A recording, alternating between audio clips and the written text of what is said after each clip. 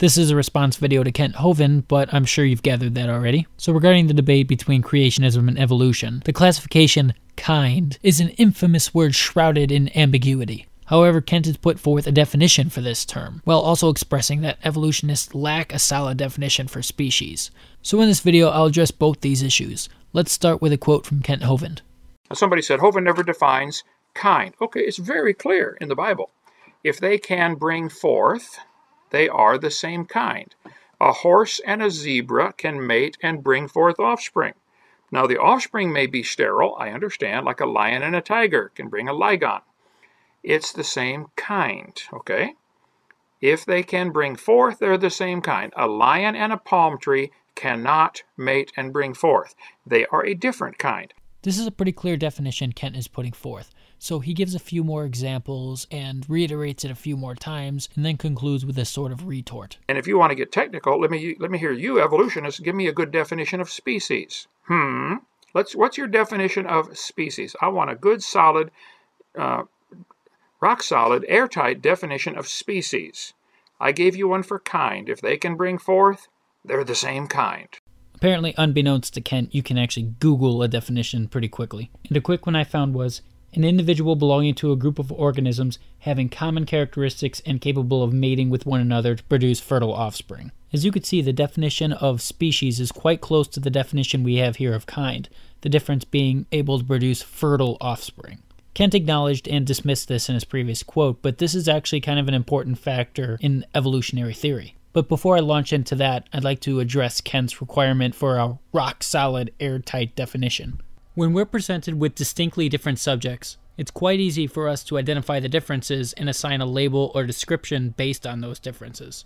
And when we attempt to apply descriptions to a gradient process, like a color scheme fading from red to blue, there's no actual definitive point where one can objectively say blue begins or red begins. When we attempt to create labels and classifications for this scenario, or similar scenarios that try to describe sections of a gradient or gradient process, we have to keep in mind that it's our descriptions that are subjective. Reality is not going to conform to our boxes that we have built and constructed to try and make sense and organize what we observe. And this is the case in the gradual gradient of evolution. It's slow, gradual change over extended periods of time. This actually makes it impossible to have an airtight, rock-solid definition, especially pertaining to those organisms that reproduce asexually or otherwise do not mate as this definition requires. Anyway, moving on. Again, the difference between these two definitions is species requires fertile offspring. To illustrate why this distinction is important, imagine a single group of organisms that's split into two separate populations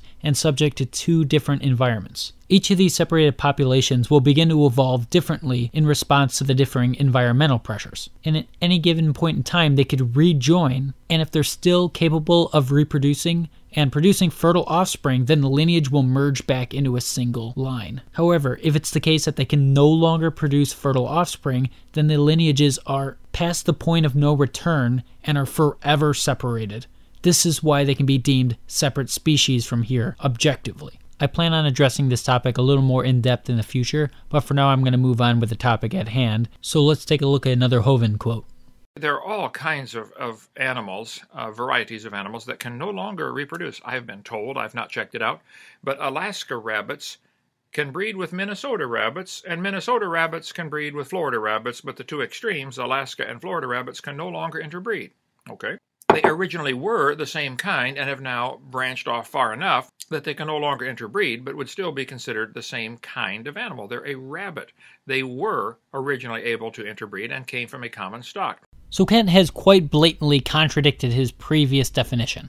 Previously, he clearly stated that whether two organisms can be considered the same kind or not directly depends on their ability to interbreed and bring forth. And here, he acknowledges that these two rabbits cannot interbreed, but still says they're the same kind, despite his previous definition.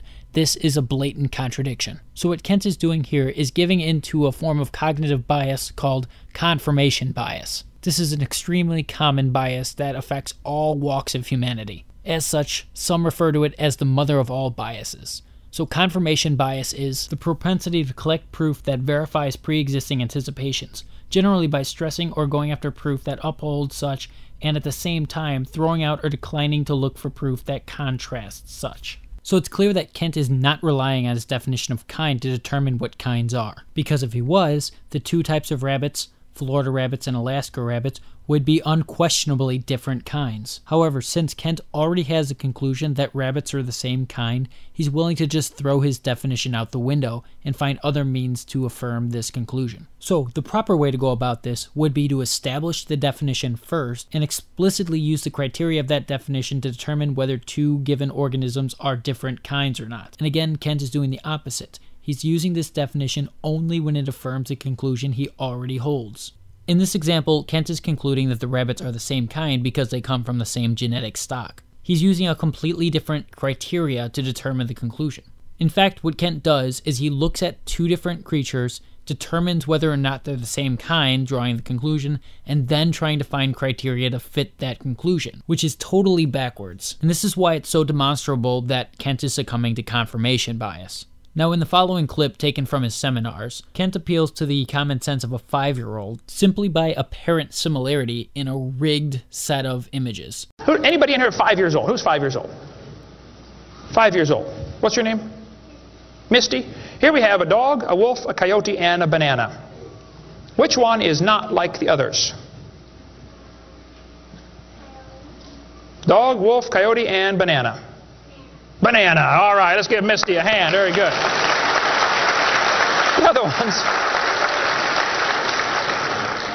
And really, this term kinds doesn't tell you anything at all about a given organism. All this definition is capable of describing is a relationship between two given organisms, specifically their genetic compatibility, or their ability to produce offspring. And since this term is relative in nature, it renders it unsuitable for categorizing or classifying organisms in an absolute way. This is equally as applicable to the term species since it shares the same nature. To illustrate this, I'm going to call in the law of transitivity, which states, in mathematics and logic, any statement of the form, if A is R to B, and B is R to C, then A is R to C, where R is a particular relation, A, B, and C are variables, and the result of replacing A, B, and C with objects is always a true sentence. This is most familiar in the mathematical form, if A equals B and B equals C, then A equals C. And just for fun, let's run through a quick example.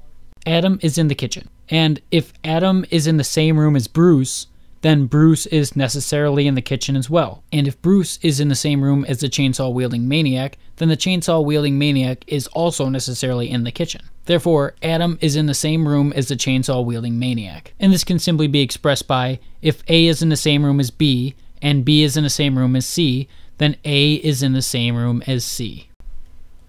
So, to continue the definition, there are transitive laws for some relations but not for others. A transitive relation is one that holds between A and C if it also holds between A and B and between B and C for any substitution of objects for A, B, and C. Thus, is equal to is such relation, as is greater than, and is less than. The transitive law here is axiomatic, which means that it's self-evidently true, largely due to the fact that it's not possible for us to conceive an instance where this could be wrong given a valid relationship. And both the terms kinds and species meet this criteria of a relationship. So to demonstrate why this is a problem, let's return to Kent's rabbits. Let's maintain the same criteria for kind and say that the Alaska rabbit is of rabbit kind. By this definition, we can tell that Minnesota rabbits, which can interbreed with these rabbits, must also be of the same kind, which are rabbit kind. And Florida rabbits, which can breed with Minnesota rabbits, are also the same kind.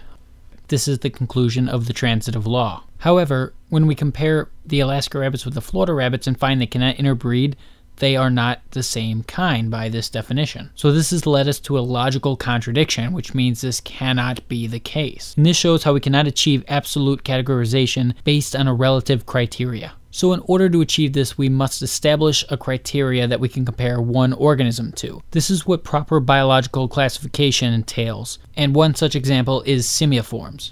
Briefly, simiiforms are a suborder of primate that comprises of the monkey, apes, and humans, and the criteria is based off observed physiological properties, such as the head is rounded, the neck is mobile, the brain is large with cerebral hemispheres well developed, and so on.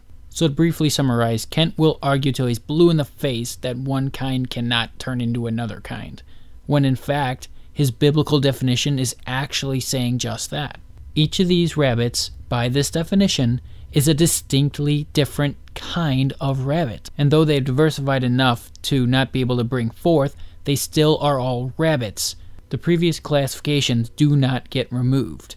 Like, all humans are still mammals. I plan on covering this more comprehensively in the future, but as this video is running longer than I had planned, I'm going to conclude it here. But before signing off, I'd like to bring one thing to attention. A YouTuber by the name of Fastlane Adam has cleaned up Logick's series debunking Kent Hovind. With Logick's permission, he's edited out all the cursing while preserving the meat of the content. And the reason for this is Kent has used the swearing and cursing as an excuse not to address him. So we shouldn't let this great effort of his go to waste. So on that note, thank you for watching.